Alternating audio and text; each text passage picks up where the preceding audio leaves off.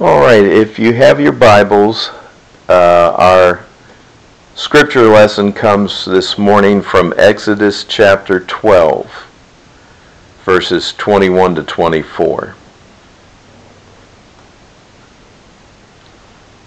Then Moses called for all the elders of Israel and said to them, "Draw out and take yourself a lamb according to your families, and kill the Passover. And you shall take a bunch of hyssop and dip it in the blood that is in the basin, and strike the lintel and the two side posts with the blood that is in the basin. And none of you shall go out at the door of his house until the morning. For the Lord will pass through to smite the Egyptians, and when he sees the blood upon the lintel and on the two side posts, the Lord will pass over the door, and will not suffer the destroyer to come into your houses to smite you. And you shall observe this thing for an ordinance to you and to your sons forever." Let's pray. Father, we thank you for your watch care over your people. And you have your people who are people that believe you and trust you. We thank you for this word and ask that you would add to our understanding of your word. For we ask these things in Jesus' name. Amen.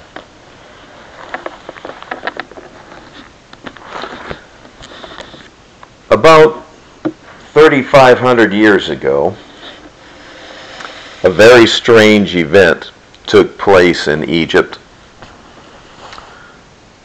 Egypt, a land where people worshipped gods of the dead.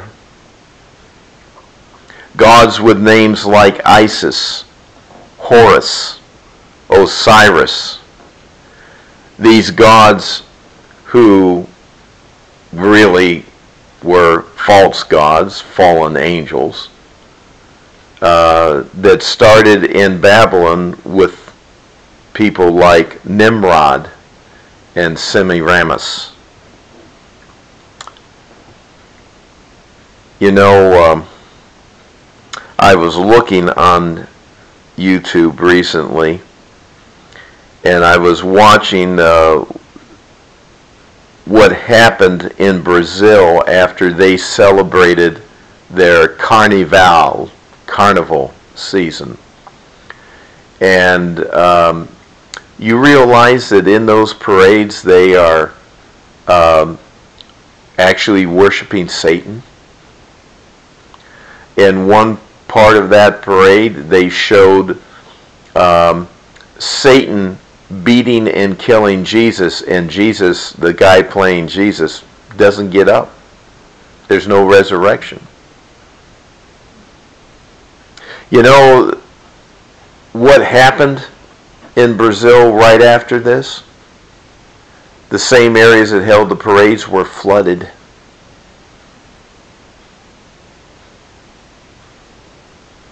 You know, God is a very long-suffering God, but he doesn't put up with stuff forever.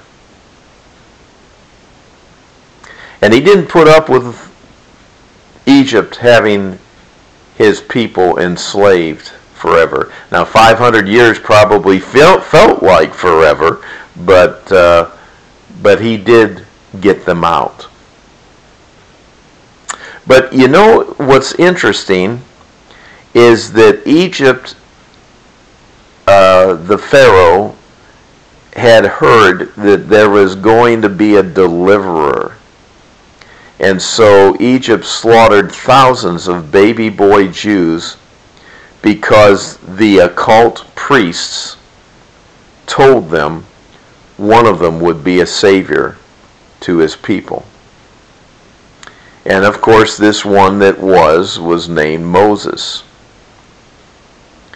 And Moses went out and told his people that God was about to deliver them. And by doing so, he was instituting an unusual celebration called Passover. And this is where the Jewish people were delivered by the power of the blood of a lamb which had been roasted in fire. You talk about symbolism, this is dripping with symbolism. It is full of symbolism. And the fact is God still teaches with symbols and stories and lessons in history to this day. The problem is people aren't listening. And it gets really bad when people in church don't listen. Well, preacher, why is Passover important to Christians? We aren't Jews. Well, you see, the Bible, the New Testament, tells us that Christ is the Lamb of God, which takes away the sin of the world. You can find that in the Gospel of John, chapter 1, verse 29. And then at the end of the book of the New Testament, in Revelation chapter 5, verse 8, we have the elders in heaven worshiping the Lamb, which is Jesus. In verse 12 of chapter 5, they say, the Lamb is worthy. In verse 13, they say, he has the power to open the seals. He's powerful. The Lamb is powerful. In chapter 6, verse 16, we see that the Lamb has great wrath. In chapter 7, he's seated upon a throne. And in verse 14 of chapter 7, his blood cleanses us from sin. In chapter 12, we see where the people are saying, we overcome sin and Satan and the world by his blood. In chapter 13, we see that the Lamb has a book of life. In chapter 15, he has a song to sing. In chapter 17, he is a warrior. And also in chapter 17, he will conquer all his enemies, not some. He will leave no stone unturned. In chapter 19, we see that the Lamb is engaged to be married, and that the church is his bride. And if you're part of the church, there is a wedding to attend, and you are going to be in it. So am I. And in chapter 21, the Lamb will be our light for all eternity. Why is this so? It's so because Jesus is the only begotten Son of God. In Revelation 13:8, it says that he was slain from the foundation of the world. In other words, this was God's plan. Before anybody had done anything, this was God's plan.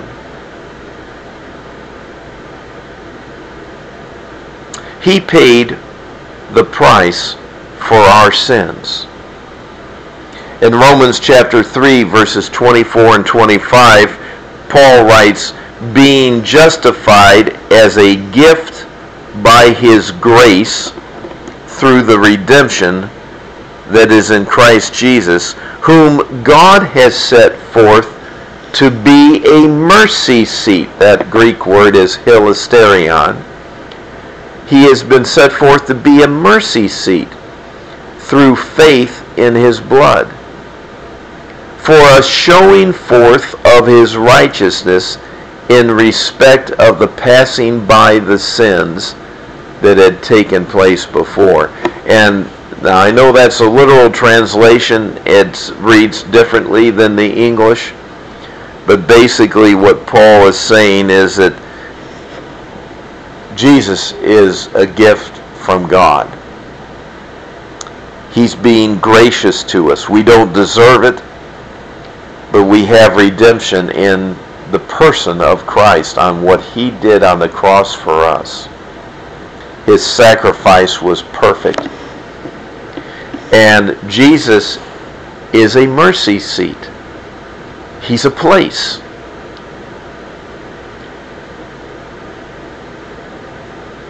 And it's by faith in his blood, what he did for us, that his blood cleanses us from our sins. All of our sins. The sins that have passed by. In Leviticus chapter 17, verse 11, we read, and some people are asking this because I know there's some very famous preachers, one in particular who I won't name, has a big church. He's reportedly an evangelical. I even have a set of his commentaries. But he has said, well, it's not the blood of Jesus that saves us. It's the fact that he died. Well, yes, it is the fact that he died, but it is his blood. Preacher, what do you mean by that? Leviticus chapter 17, verse 11.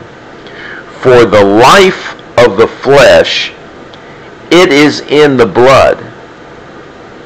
And God says, I have given it to you on the altar to atone for your souls, for it is the blood that atones for the soul. Let me repeat that. It is the blood that atones for the soul. I don't understand it. I understand some things about blood. The red color comes from the iron. The blood corpuscles have no nucleus in them. That they're produced in our bone marrow. There's a lot of scientific things that I understand about blood. I don't understand what the specific meaning of Leviticus 17 or what that passage in Hebrews means. All that I know is there is something about it that God requires.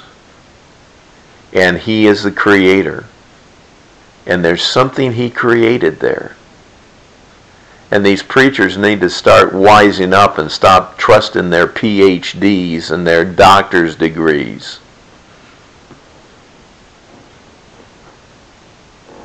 Just as so long ago the children of Israel were promised that if they applied the blood to the door of the homes, they would be freed from slavery, and also that their firstborn wouldn't be killed. So too, today are people freed from the slavery to sin when they apply Yeshua's, Jesus' blood to their heart and life.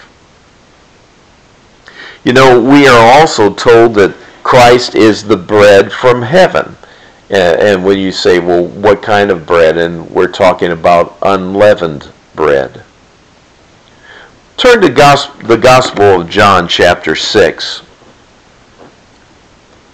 I'm going to skip through different verses here just for the sake of time.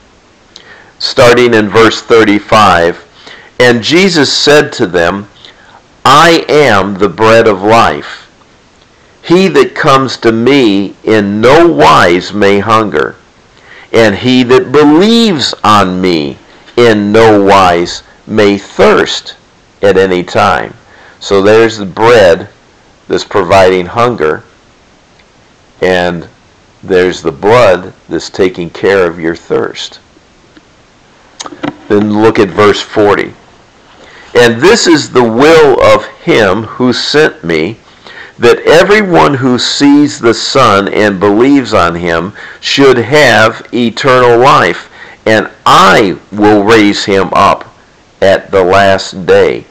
Folks, that's who's going to raise you up, is Jesus. if you're a believer. No, verse 44, no one is able to come to me unless the Father who sent me draw him, and I will raise him up at the last day. Then look at verse 47. Amen, amen, I say to you, he that believes on me has eternal life. I am the bread of life. Your fathers ate the manna in the desert and died. This is the bread which comes down out of heaven, that anyone may eat of it and not die. I am the living bread which came down out of heaven. If anyone shall have eaten of this bread, he shall live forever. And the bread also that I will give is my flesh, which I will give for the life of the world.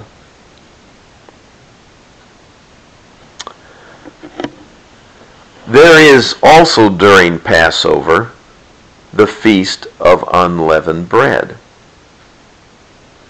Look in Leviticus chapter 23, verse 4. These are appointed times of Jehovah, holy gatherings, which you shall proclaim in their fixed times. In the 14th day of the first month being Nisan. In the 14th day of the first month, between the evenings, is the Passover to Jehovah. And on the 15th day of the same month is the feast of unleavened bread to Jehovah. 7 days you shall eat unleavened bread. Now, I want to point out something here. The word that's translated as feast comes from the Hebrew word moed, which is more akin to the idea of an appointment. God has an appointment with you. I would prefer myself to keep the appointments that he has that are for my benefit. But every person is going to have an appointment with God one day. And those that aren't ready, that's an appointment you're not going to be looking forward to. During unleavened bread, the entire home must be searched for any trace of leaven. Leaven here represents sin. When Christ said that he is the bread of life, he was alluding to both the manna experience of the children of Israel when they were in the desert, and to communion, which would be instituted at the Last Supper, which is Passover. Now, why is this important, preacher? You know, you're getting kind of technical. Well, Christ is without sin. He never sinned.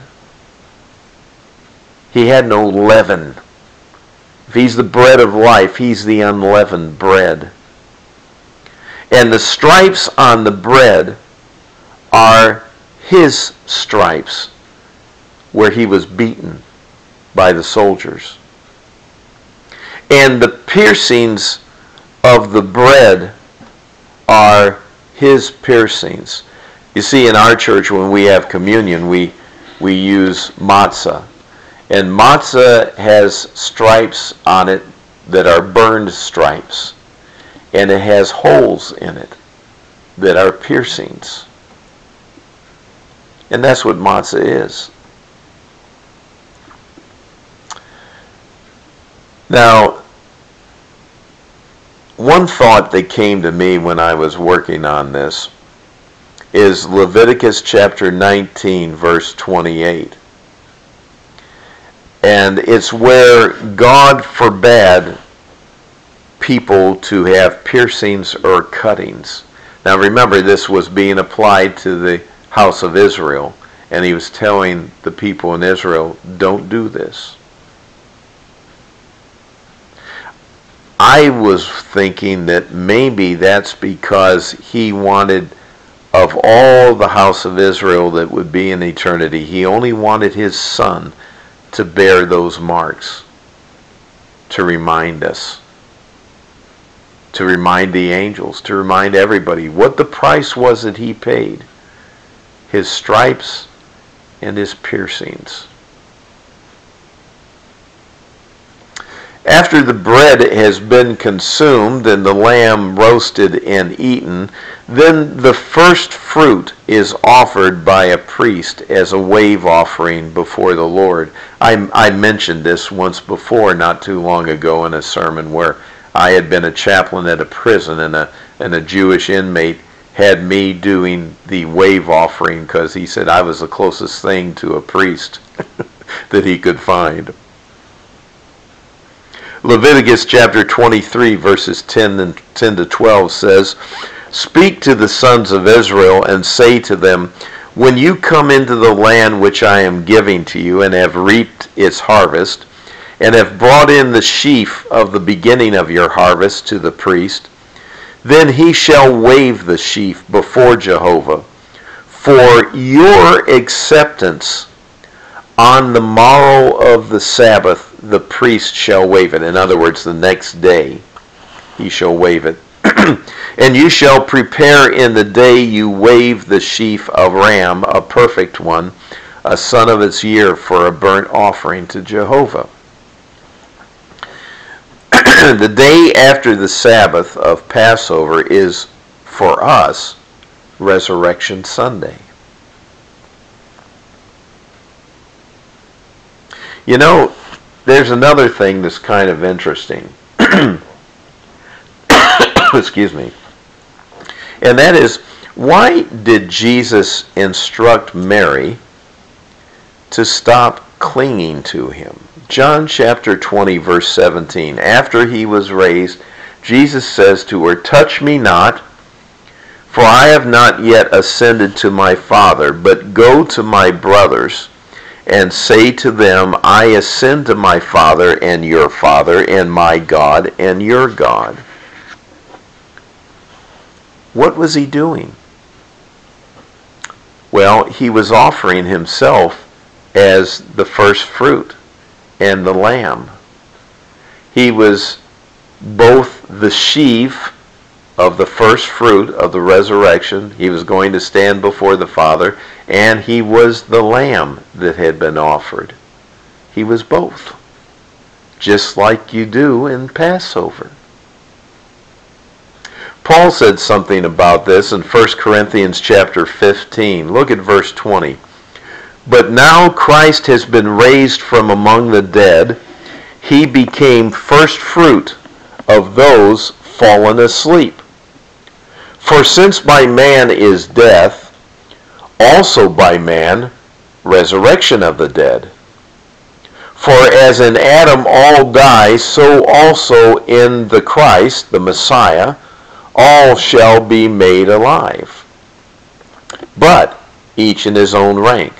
Christ the first fruit, then those of Christ at his parousia, at his appearing.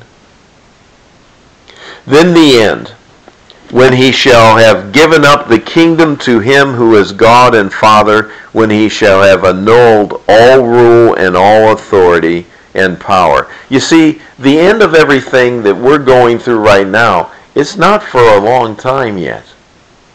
It's not for another 1,000 years plus whatever time that is. When all of this is finally finished, and we will begin eternity with God, that's when there'll be no more sin. When all the enemies are put down, and the last enemy is death, that's when everything gets turned over, back over to the Father. And he starts being controlling, well, he's controlling everything now, but that's when everything is finally back to where it should be. Well, preacher, you mentioned something about Passover, and you said that something about the destroyer. You had to have the blood put on the lintel and doorposts so that God would keep the destroyer out of your home. Well, you know, one of my favorite quotes of the Lord comes from Isaiah 46. I tell the end from the beginning, that one. Look in verse 9 and 10. Remember former things on your heart, for I am God and there is no other. I am God and none any more God. In other words, there aren't any other gods, even none like me, declaring the end from the beginning and from the past things that were not done, saying, my purpose shall rise and all my desire I will do. God's the only one. If you're worshiping some other God, it might be an Elohim, it might be a fallen angel, but it's not Jehovah. It's not I am. It's not his son. So go back to Exodus with this in thought about this destroyer. Look at the Passover command. You find it in verse 23 of Exodus 12. For Jehovah will pass on to smite Egypt. That's what it literally says. And he will see the blood on the lintel and on the two doorposts. Jehovah will pass over the door and will not allow the destroyer to come into your houses to strike you. Now, what's interesting here is when you look at the Septuagint and you see this word destroyer, it's the same word that's used in 1 Corinthians 10:10 that talks about a kind of serpent. Now do you know who the destroyer is? At the beginning of God's plan for redemption, God said he himself was the one who passed over, looking for the blood at a particular spot on the door. Or we might say a portal, because that's what the word portal means, is door. Now, one of my favorite songs is Let Jesus Come Into Your Heart. Your heart is a portal. It's a door. And God's looking for that blood to be applied to your heart. Not your blood, but his son's blood. See, God has designed a way that he can come into your heart, and it's through the door of your heart. But the blood has to be applied. And of course, some of our old songs talk about that too. Now you might be saying, preacher, how can you tell if the blood has been applied to a heart? Well, it's kind of easy actually. Matthew chapter 12, verse 33.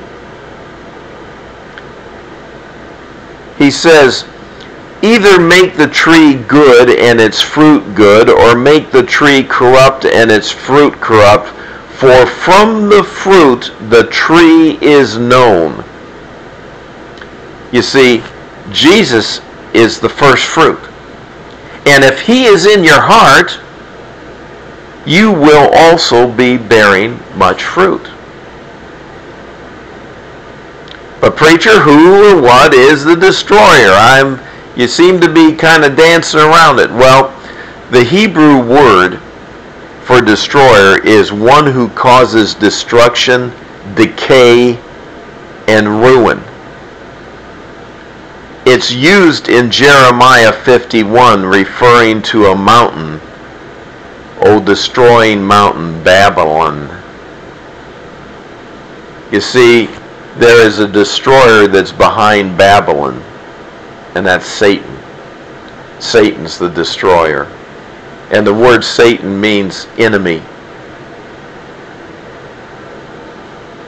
Could it be that this destroyer is the one who is forbidden to kill men in Revelation 12 under the name Abaddon, which means to wander away, to perish? Could the mystery religion of Babylon be connected to a fallen angel? Weren't the gods of Egypt the same as Apollo? Apollyon in Revelation? You know, in Acts chapter 16, verse 16, we see something about the oracle of Apollo, the Pythos. The Pythos, the python. Isn't it interesting how these gods are connected with the serpent? Well, Resurrection Sunday is the day of first fruit. And that's coming up. Is Jesus reigning in your heart? Because you see, it appears that at the end of the age, people must make a choice. God and his Son, or the destroyer. How much better is it to have fruit than to have decay? To have the Father's love rather than the enemy's hate. And with all the hate that's in the world today, that should be a pretty easy choice to make. At least it seems that way to me. Let's pray. Father, we do pray for those that have not made that choice for your Son. We pray that they will before it is eternally too late. We ask this in Jesus' name. Amen.